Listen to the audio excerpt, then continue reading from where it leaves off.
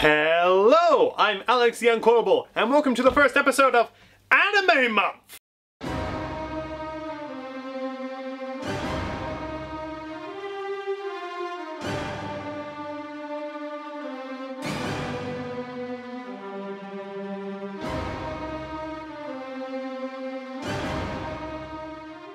Yes, that's right, for the entire month of March, once a week, I will be releasing a, don't quote me on that, based on an anime movie, or an anime TV show. Basically, something anime that I want to talk about because this is a big topic and it's gonna be fun. So, let's jump right into it with Dragon Ball Super Broly!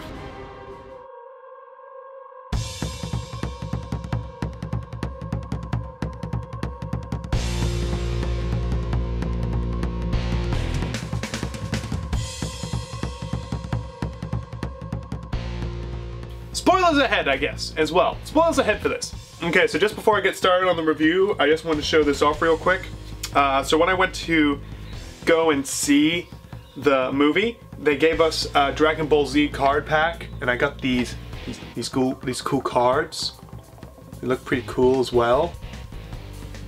For Gogeta and Broly. It looks cool. Huh. Dragon Ball Super Broly. What can I say about it? So, I went to go see this film towards the start of February with two friends of mine, one of which is a big Dragon Ball fan, one of which knows nothing about Dragon Ball whatsoever, and myself, who basically only watched Dragon Ball and Dragon Ball Z when I was a kid, stopping around the Android arc. And so, I had some knowledge of what was going on, one of us knew exactly what was going on, and the other one had no idea what was going on.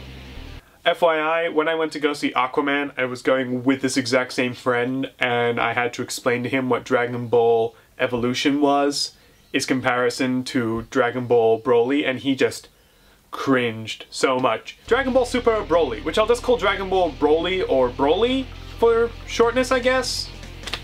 We'll find out. It starts off with King Vegeta, the ruler of the Saiyans on the World Saiyan, and he is introduced to the High Commander of his kind and ruling over a force called King Cold, and his son, Frieza, who's now running everything and calling it the Frieza Force. He gives him a bit of tech, and then he leaves, and King Vegeta isn't so happy about this.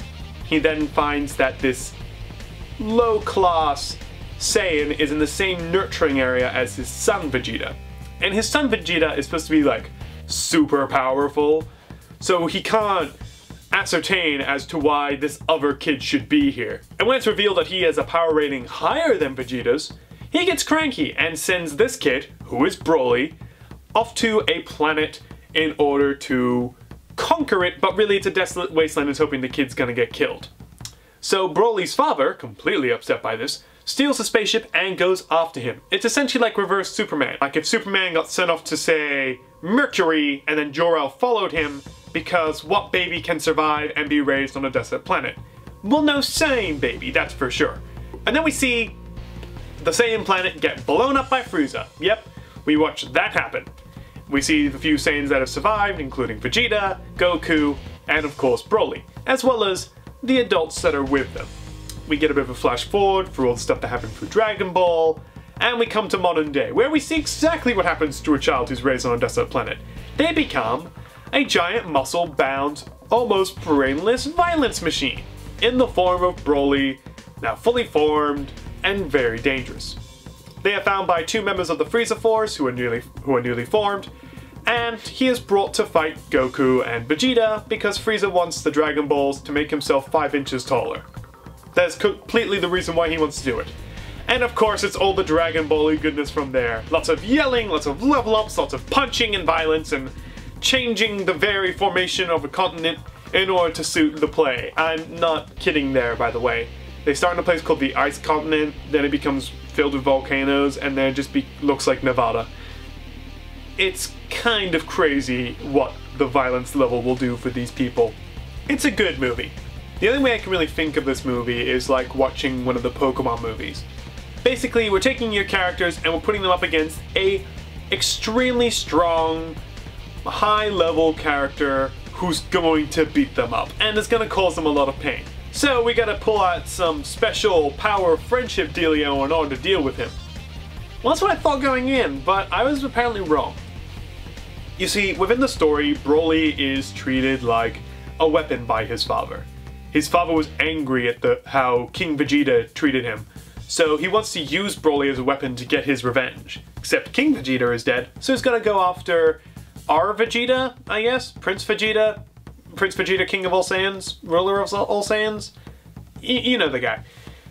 And you know, Frieza is basically there to watch Broly take down Goku and Vegeta until, you know, Vegeta and Goku nope out of there halfway through the battle for about an hour to fuse, and Broly decides to go after the next most powerful thing to fight, which is Frieza, and he gets his tail butt absolutely handed to him by a Saiyan. But I do feel sorry for Broly. Broly is, if anything, a product of violence. He's a product of revenge. He's very naive, he's very gentle, it's just that he's also immensely powerful. Now, it doesn't mean he wants to hurt people, but he's kind of forced to by his dad.